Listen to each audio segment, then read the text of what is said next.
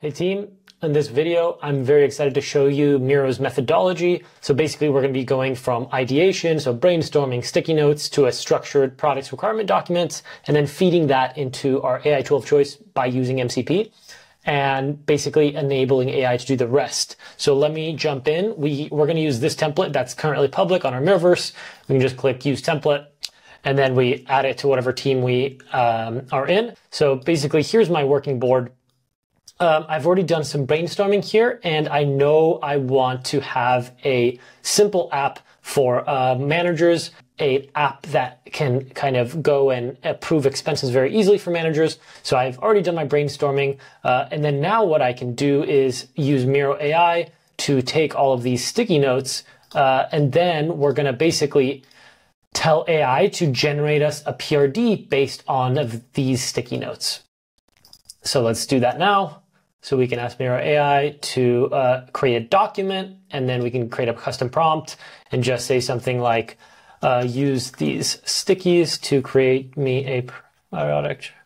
So as you can see, we're basically creating this nice PRD in real time. So that's also really nice. And then we'll see kind of the key features and the core value prop and the target users.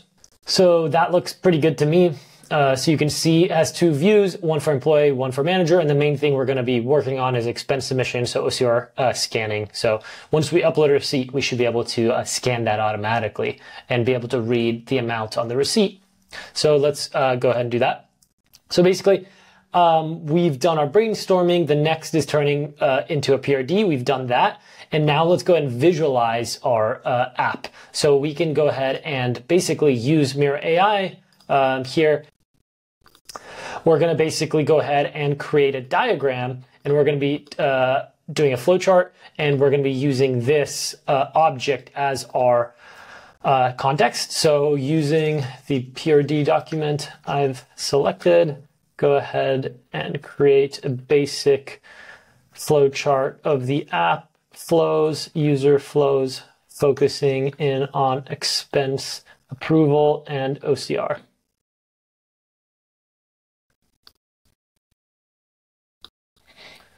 So you can kind of see here's kind of the main flow. So verified extracted data. So it's like, capture receipt with camera, takes a photo, process the image, verify the data, add expense details, submit expense report, notify manager. So I think this looks pretty good. We have some expense approval decisions. We can either approve, reject, request additional info, notify status, push notification. So this looks pretty good. So now we have all the context we need. So now that we've aligned with our team, we've ensured that everything in our Miro board is what we want to use for context for this project. We can now tell MCP to read the context of this board programmatically and then implement an app based on that. So let's do that. You can see I have my Miro MCP server set up. These are the 5 tools that we'll be using to implement the app. And I'm just connecting it again to make sure it's all ready to go. And here is my config file.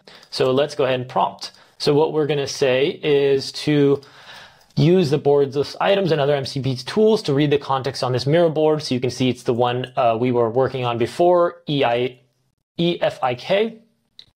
And implement an app running locally that can test out quickly. Make sure to follow the PRD exactly as is shown on the board.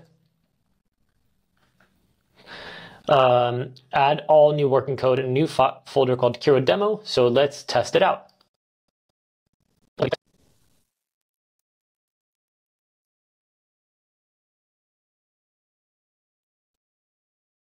Great, so now Kiro has finished implementing the app, and now I'm ready to test it out. So what we can do now is actually run npm start, which we just did, and open localhost. And now here is the app. It has a nice login, both for employees and for managers. I'm going to log in as an employee first, and then I'll just click on this capture receipt button. And you can see that basically in this receipt, it's $29.69. And I'm going to submit it. And you can see it was $29.69 from company name. That's exactly correct.